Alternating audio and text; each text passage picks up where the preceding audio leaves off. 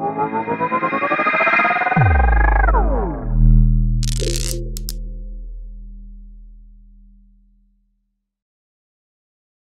you very much. Happy to be here. So that was a great intro. All right, guys. So thank you very much for joining. Super psyched to be back. We have a new presentation. The first time we're doing this presentation at a public conference. We're going to be talking about crypto asset price predictions, which is sort of a myth, right? Can we really predict the price of Bitcoin, Ether, and other crypto assets? So I'm gonna walk you through a lot of things that we have tried and a lot of lessons that we learned on trying to solve this problem at Into the Block, and what are the things that you can apply for yourself. So the initial intro was way better that I could have done. So quick background: I'm a computer scientist by trade, ex Microsoft, ex Wall Street. These days, I'm spending a lot of time building Into a Block, that is an analytics platform that we focus on applying data science for crypto assets. I'm a guest lecturer at Columbia University and a very active angel investor. If you don't know about Into the Block, we provide analytics for retail and institutional investors using real data science. We mine over 10 terabytes of data. And here's a little bit of a snapshot of our customer base. You can see that it includes some of the top brands in the space. The company is relatively new, but it has been growing extremely fast. But we're not here to talk about Into the Block. So what the focus of the presentation is to discuss prediction models for crypto assets. Are they possible? How can you do it? What are results that you should expect, and what are the things? What are practical lessons that you should be aware of? And then we're gonna do that from the perspective of what we have done at ITV, what we have learned through many failures of trying to solve these problems. So predictions when you think about price predictions, particularly for retail investors, that's the ultimate expression of crypto analytics. That's what most people care about. A few months ago, just to set the context of why we probably have some real experience on trying to do this. So Into the Block is a team with a very heavy machine learning, deep learning background. So about 8 months ago, we tried to tackle this problem of trying to build predictive models for crypto assets for our audience. So we wanted you that if you go to Binance or CoinMarketCap, you were able to see some predictive directional prediction models.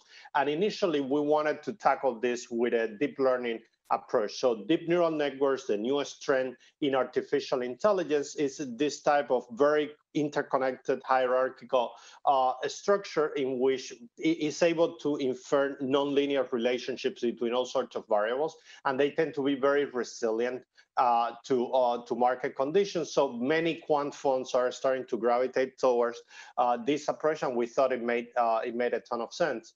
So and also initially we decided to focus on order books models because that's where you could find the bulk of the research in the space. When you look at crypto and you look at the data sources that we can use for predictions, we can think about blockchain data sources, derivative order books. Definitely there is a larger body of research in the order book space. So for a bunch of months, we tried over 120 models, 4 terabytes of training data, and we were not getting anywhere until we did a few things that started to work. And at the end of last year, we ended up with a number of models, one that is able to predict the bullish or bearish momentum in Bitcoin 60 minutes every hour, one that predicts a bullish or bearish momentum on Bitcoin 60 minutes every 5 minutes, and one that tries to look for larger variations up to 50 basis points and tries to predict at 60 minutes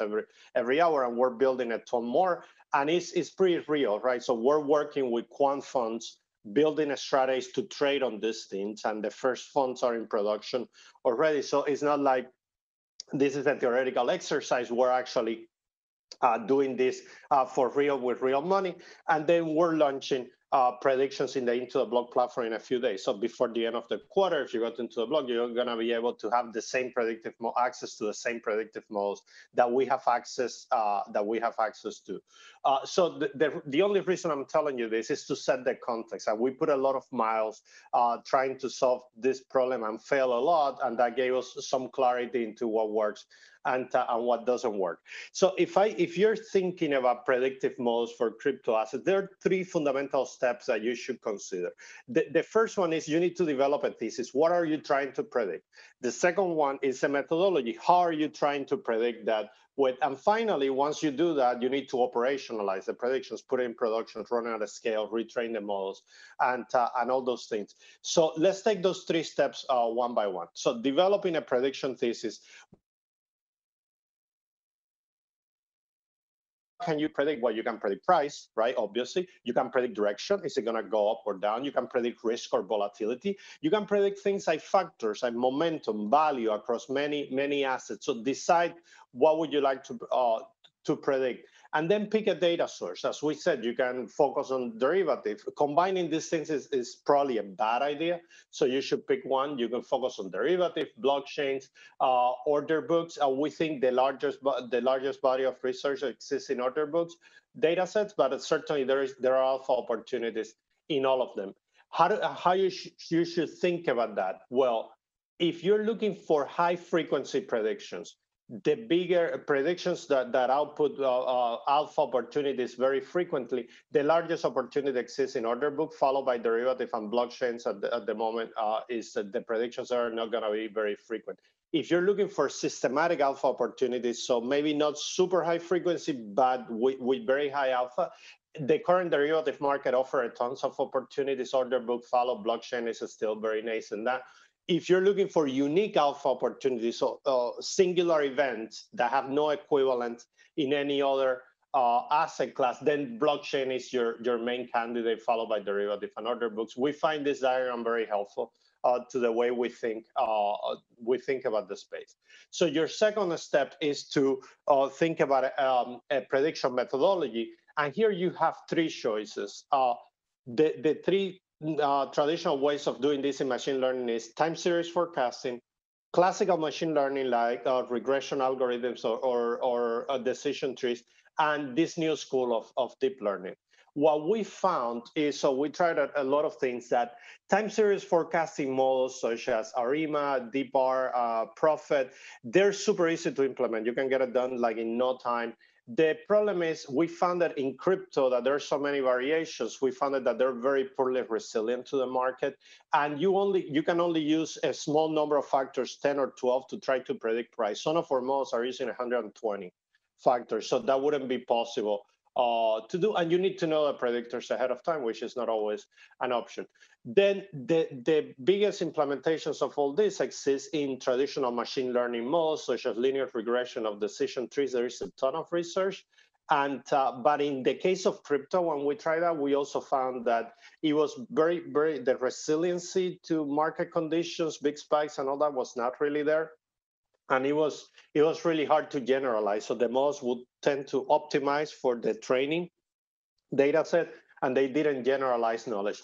So the newest school of thought of deep learning, deep neural networks, that obviously is a subset of machine learning, but can be seen as a standalone discipline, they're very expensive to build.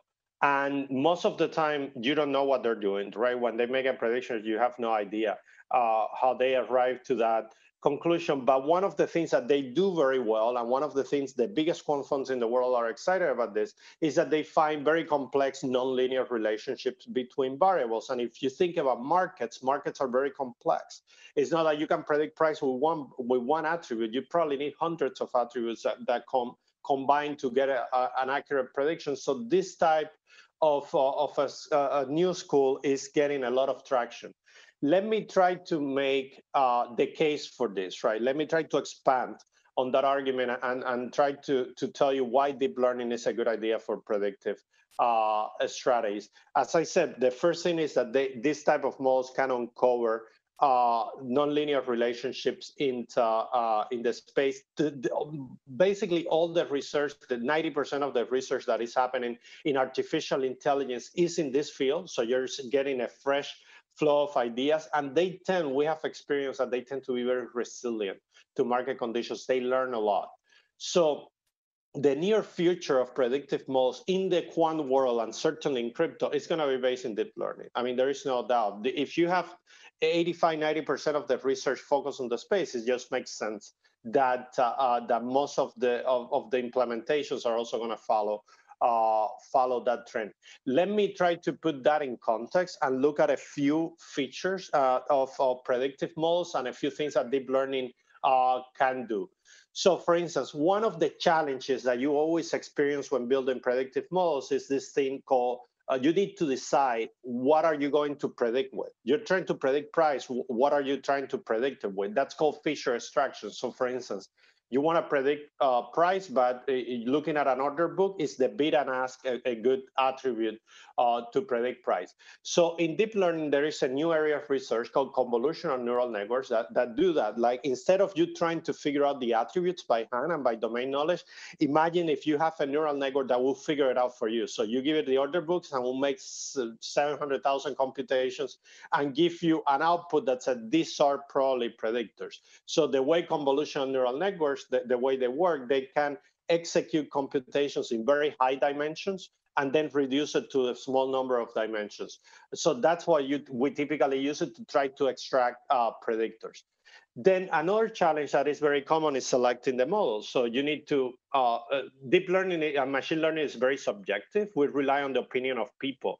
So if you're trying to predict price, let's say with blockchain data sets, and you come to me, I might tell you, oh, this is a recurrent neural network. How do you know that's true, right?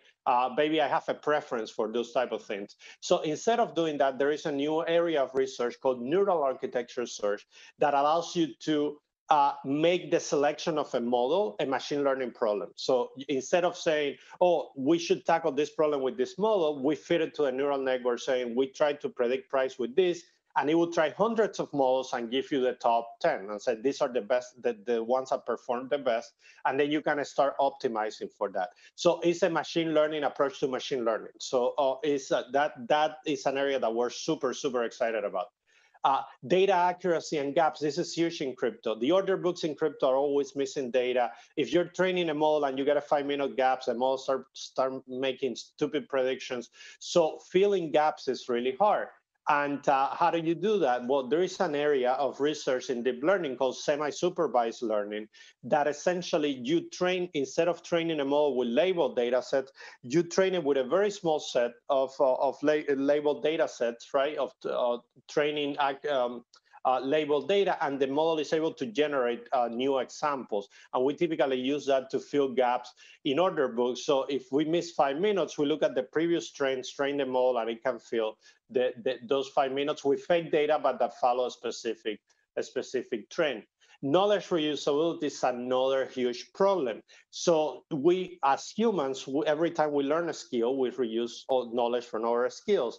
In machine learning, models are learning the same thing from scratch. So imagine that I train a model to predict price based on trade information, and now I'm going to create another model to predict Bitcoin price based on order books. Can I use part of this knowledge in this new model? There is an area of deep learning research called transfer learning, very new, that is reusing, once you have a model that master one skill, reusing subset of those skills to learn new skills. So this is an area that we're paying a lot of attention to.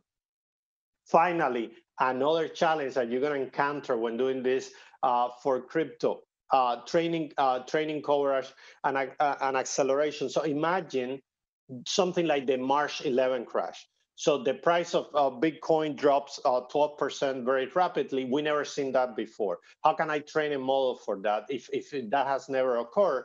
There is an area of research called generative models that essentially you try to, and particularly a subset of this is called adversarial neural networks, in which you essentially train a model in a labeled data set and allow it to generate new data sets. So we use that to generate new market conditions, simulate new market conditions arbitrarily. Not that we want to simulate a specific use case, but we tell the model, just simulate all sorts of things that make sense, and you encounter situations, you train the model for situations that it hasn't seen before.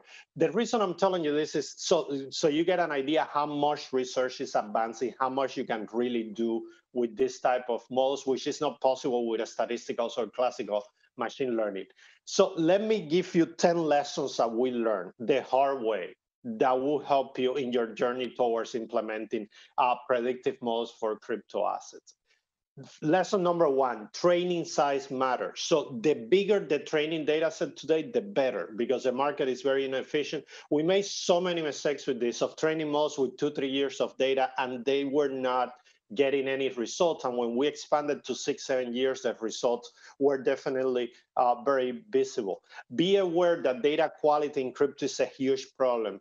Blockchains, sometimes you get large blocks that are hard to process. There are really not a whole lot of great data providers in the space. So all those APIs have gaps, they go down, they're missing data, they change, the feeds are full with wash trading and spoofing. So this is a huge issue that you need to deal with. Accurate predictions does not mean actionable predictions. So the fact that I tell you the price is going to go up, it doesn't mean that you know how to trade it, right? So trading that prediction is an art in and of itself. So you need to create a model just for that. Maybe not as sophisticated as the predictive models, but still.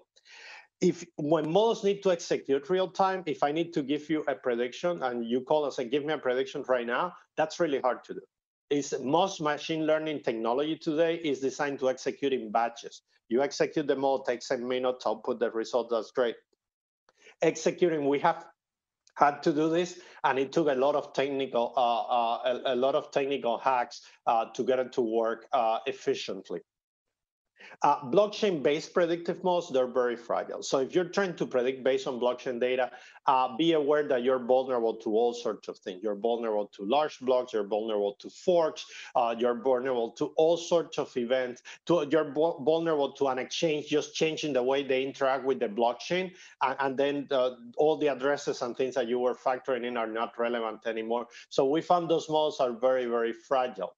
Once you train a model, once it's in production, you need to retrain it. And knowing how to do that, when to do that, is hard, because if your retraining goes wrong, the model starts making silly predictions. So what we have learned, so we retrain based on 3 conditions: either the model performance decline, either a couple of weeks have passed by, or if there is a market event, a relevant market event that we wanted to capture. And then we always keep multiple versions of the model in production, so you can have you can roll back if anything goes wrong.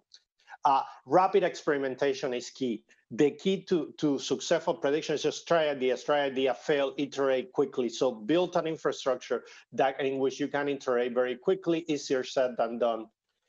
Better infrastructure beats better models all the time. So today I will take a mediocre predictive models with a world-class infrastructure that I can optimize, retrain, and all that, having the super predictive model with a poor infrastructure. So investing in infrastructure, the only reason we're able to do this is because we spent a year building a world-class infrastructure for this type of problems.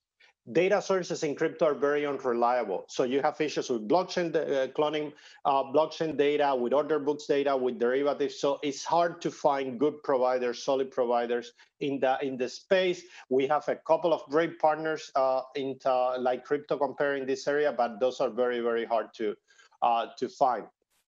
And most deep learning research fails when you apply it to the real world, particularly in crypto. So you have a large body of research from deep learning models, predictive models that look great on paper. When you apply them, they look horrible in practice.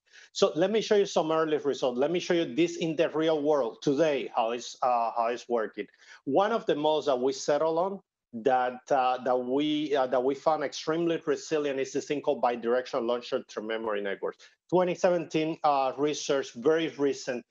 We landed on a model that is using 120 attributes to predict price, 50,000 parameters, and has one network going forward on time, one going backward on time. This is a little bit technical, but hopefully you get the idea. How do we do this? This model in particular is using trading data from different exchanges, Coinbase, Binance, and Bitstamp. Why those three? Because their order books are good.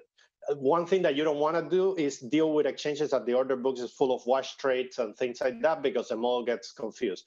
So we get the trades, we run it through a convolutional layer that came up with 300,000 parameters that could be predictors and narrow it down to those 120, and then we use a layer for predictions. Some results about this. One model that is predicting 10 basis points variations in the next 60 minutes. So every hour give you a prediction. And that model as of last week was doing 68%. You can see the number of times that it predicted bull and it was correct, and the number of times that it made a mistake. Then a second model that makes that same prediction, but every 5 minutes. So then it tells you that this time, the prediction for the next hour and 5 minutes after and 5 minutes after. So that model as of last week was also doing 68%, but you can see that it made a lot more predictions because it's doing it every 5 minutes. And then a third model that is looking for 50 basis points, so a very high variation of price. And that one obviously predicts a lot of neutral because you don't get that many 50 basis points variation, but it's doing almost 70% accuracy. And you can see the accuracy over time of these models that in the last few days, only ones have dipped below 50%. So it tends to be very accurate. It tends to be very, very, very resilient. We're working on all sorts of things. So predictions with blockchain data sets for exchange flows, derivative, we have a couple of models. So we want to have 10 to 12 of these babies done by the end of the year. I hope that has given you a practical perspective of how to do this approach. So a quick summary. Crypto assets are predictable, make no mistake. So you can predict movements in Bitcoin, Ethereum, but you cannot predict it all the time. So under certain market conditions, for certain crypto assets, they show predictability, predictable characteristics. The three key steps to this is you need to formulate a thesis. You need to, so what are you going to predict? You need to select a methodology. How are you going to predict it? And obviously have the infrastructure to run it. From the areas in the methodologies, the mechanics that allow you to implement this, deep learning definitely offers a very unique body of research and the area that is growing the fast. If you want to try this for real, sign up for Into the Blog, and you're going to have predictions there in a few days. That's all I have. Please send me a note if you're interested in this to jr@intotheblog.io. You can contact me through my Medium address. I write almost every day, or just reach out to the Into the Blog team. And if you're interested in this subject, please reach out. We would love to hear from you. And I hope this has given you a very practical perspective of how to do predictions in the real world for crypto assets. Thank you very much. Jesus, absolutely incredible. Very, very interesting stuff. Right up my alley, as I have a machine learning and a data science kind of project myself. We have a few questions, but we have time for two. Let's go to the viewers of BlockDown 2.0. What about using outside data sets like from traditional financial markets as well to kind of correlate what's happening outside the scene and inside? Yeah, so obviously that's an interesting thesis. So many people believe there is, I believe there are certain levels of correlation. You have money into crypto assets come from somewhere, right? So the thing with that approach is what you will be looking at is probably the order books and the price and volume. So think about that. If you're going to predict crypto, being crypto specific gives you an edge, but certainly a thesis and certainly something. So if you, let's say, if you have a particular thesis that money could be flowing from Chinese equities into crypto, monitoring the order books and monitoring the great market, the big market indices in China, and partitioning that and fitting into predictive models is definitely a viable thesis. That's the thing about this space, right? There's a ton of ideas, and it's just trying, and some of those ideas are going to work only on certain market conditions, not all the time. Maybe when the Chinese economy, if there is a downturn, those theses would prove to be would perform in a way that is differently than if the economy is booming. Super, great answer. One relative to the project that I have founded called Effect.ai, we have basically built an Amazon Mechanical Turk on top of the blockchain, so we can actually access thousands of people all over the world. We currently have about 5,000 or 6,000 individuals that help us sort, structure, and label data sets. I was wondering if any of the pieces of the data sets that you use are things that need human influence to kind of structure, and if so, give me a call. Maybe you can tell us how that data is structured to turn it into like high quality training sets. Yeah, label data sets is the biggest issue that we have, particularly when it comes to blockchain. So the fact that blockchains are semi-anonymous, it doesn't help when it comes to intelligence. I mean, think about it. You look at two addresses. One address is my wallet. One address is a Binance Hot Wallet. For most people, that's the same, right? But the semantics are fundamentally different. So characterizing that, labeling those data sets, whether it's an exchange, an OTC desk, you don't need to know it's Binance, you just need to know something, it's an exchange, right? So adding labels to that is huge. Most of that you cannot do. I mean, there's some that you can do with automated models, but most of that today requires human intervention, just like in classical machine learning. So projects like Effect.ai allows you to do that. And in the same way that there are similar projects in many areas of machine learning for creating labeled data sets for different industries. And in order to the higher quality labeled data you have today, the more efficient your predictive models could be, because the dominant school of thought that in this market today is supervised learning, meaning you train a model to do something else, right? And to train a model, you need labeled data sets. So we spend so much time trying to do this type of things, to automate it with machine learning models and things like that. And it's very, very difficult. And but you run out of ideas very quickly.